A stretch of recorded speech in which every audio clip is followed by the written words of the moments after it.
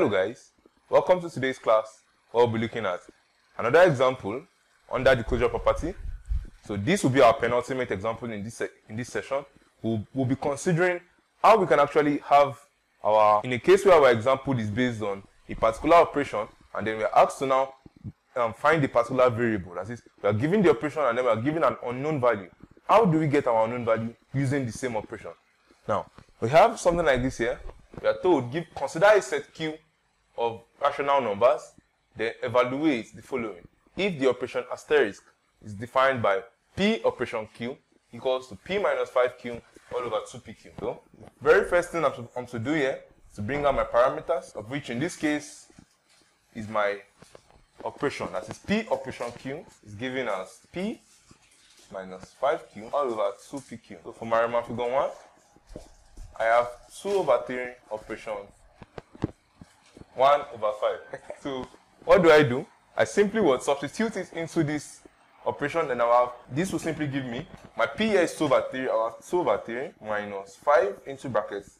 My Q here is 1 over 5 all over 2PQ, that is my P, which is 2 over 3, times my Q, which is 1 over 5. Simplifying this further, I'll have 2 over 3 minus 5 in 5 here, 1, all over, multiplying this, I'll have 4 over 15. Moving onwards, I'll be having 2 over 3 minus 1 here is giving me minus 1 over 3 divided by 4 over 15. Converting my division sign to multiplication, I'll be having minus 1 over 3 times 15 over 4, which when broken down will give me a final answer of minus 5 over 4.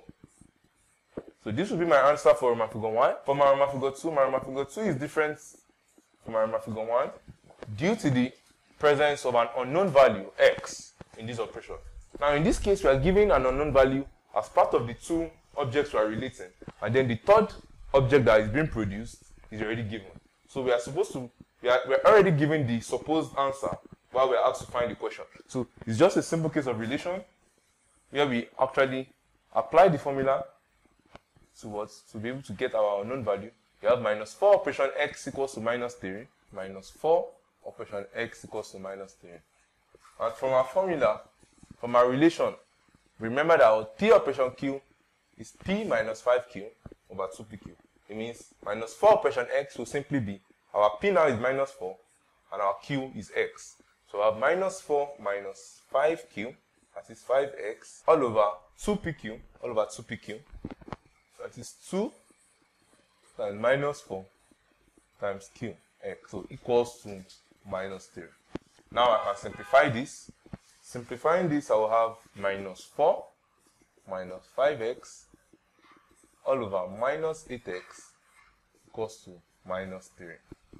By cross multiplication, I'll get minus 4 minus 5x equals to minus 24x, which will then give me minus 5x plus 24x equals to 4. I will have 24x minus 5x. This will give me a value of 19x equals to 4. I can see my x here is 4 divided by 19. And this will be my final answer for the value. I have been successfully able to derive my value of the unknown, that is the x value, and then that will be all for this section. In the next class, we'll be looking at a final example under how we can actually apply this same theorem, this same property, this same law, that is the closure property, in solving a question where we can actually now combine two or more relations. That is even more than just one operation. We can actually now combine them into one question and then solve. See you next class.